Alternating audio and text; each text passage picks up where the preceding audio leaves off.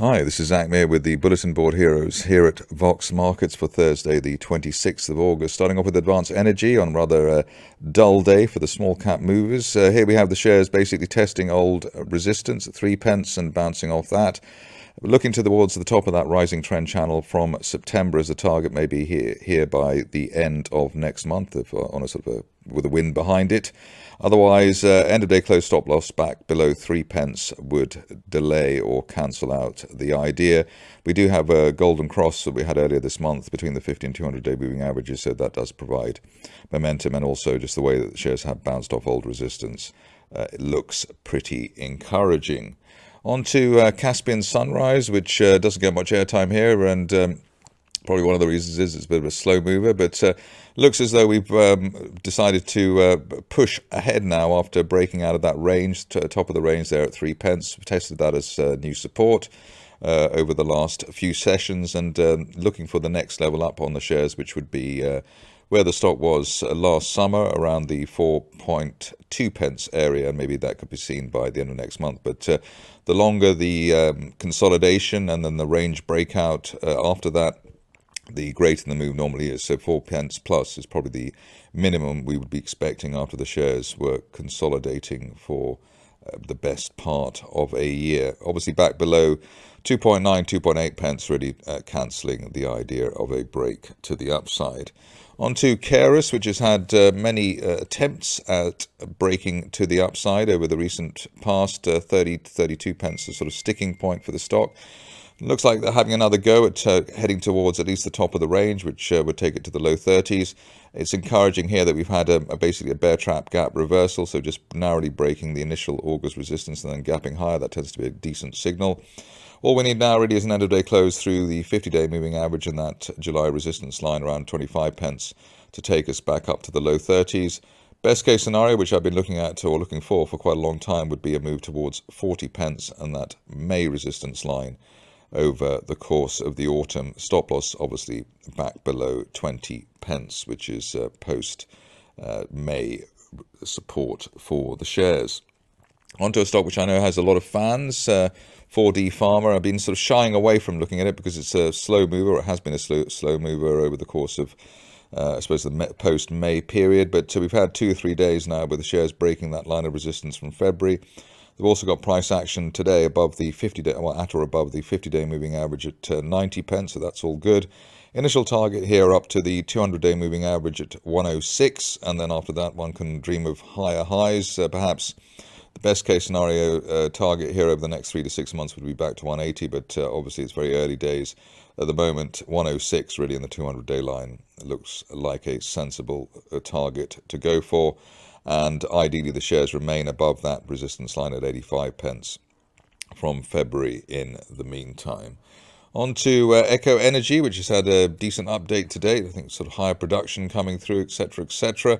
Here we've got, well, the attraction here really is that we had lower lows for August, but higher RSI, so it's like there's bullish divergence there. We've also got the 200-day moving average still rising, which tends to be a magnet on the price, so that's there at 0.7, so hopefully the shares will head towards that.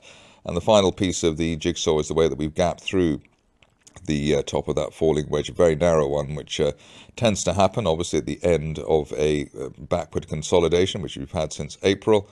And the view here is that we can get a decent end of day close about 0.6 or 0.59 rather than up to 0.7, 0.72 could be the target over the next 2 to 3 weeks.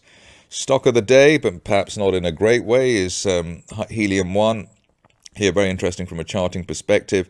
The reason is that shares basically retested their initial support. So the initial low there, 3.75, today the low 4.75. So essentially wiping out all the gains of the year, and also wiping out or ignoring the fundamentals that have the water under the bridge that we've seen in terms of what the company's been doing on the ground. What we want to see now technically is an end of day close back above that low there from back earlier this month, 9.12p. If we can get that, then the shares stand a chance of filling the gap up to 12.5p over the next few sessions. At this stage, though, it looks as though any dips towards the 4p area would appear to be a buying opportunity, as they have been so far this morning.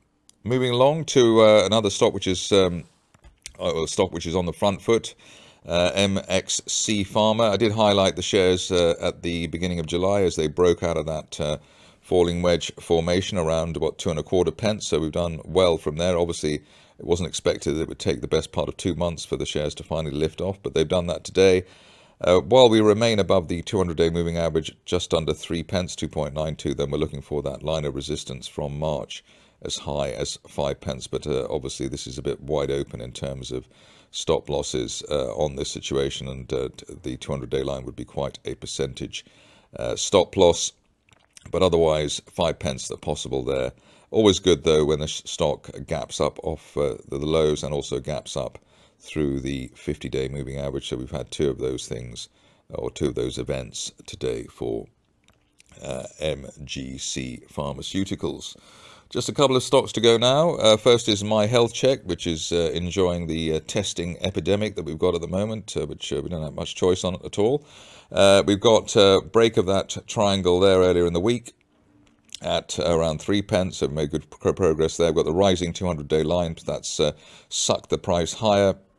I think there was a gap to the upside as well, so that was a gap off support, so that's something which is normally very reliable as well. And the view now is that the longer we stay above 3 pence, the greater the chance of at least a retest of 4.4 pence, which was last month's resistance, and stop loss at the 3 pence level. But ideally, we have a weekly close above the 200-day line around 3.3 pence tomorrow. Moving along to the last stock today, and Tiziana Life Sciences. Obviously, the company is moving to the Nasdaq in the autumn, but in the meantime, it's got to find its way in terms of the share price. And the reason that I tweeted out yesterday regarding the stock was that I just noticed that the RSI during the early part of this week has gone to sort of 23, 24 on the scale out of 100, and that's the most oversold they were since back in February last year. Obviously, in February last year, that was the low point there, 25 pence, and the shares shot up after that. Maybe history won't repeat itself in such a dramatic way, but I think a move towards the 50-day moving average just shy of 70 pence could be on the cards. We've done that several times now in the recent past, so sort of even though we've been going down, rallied up to the 50-day line and then sold off again. So that's the sort of pattern that one would expect to see over the near term. The other point to note is that we could have a gap close by signal, i.e. an end of day close back above the top of the last gap, which looks like an exhaustion gap.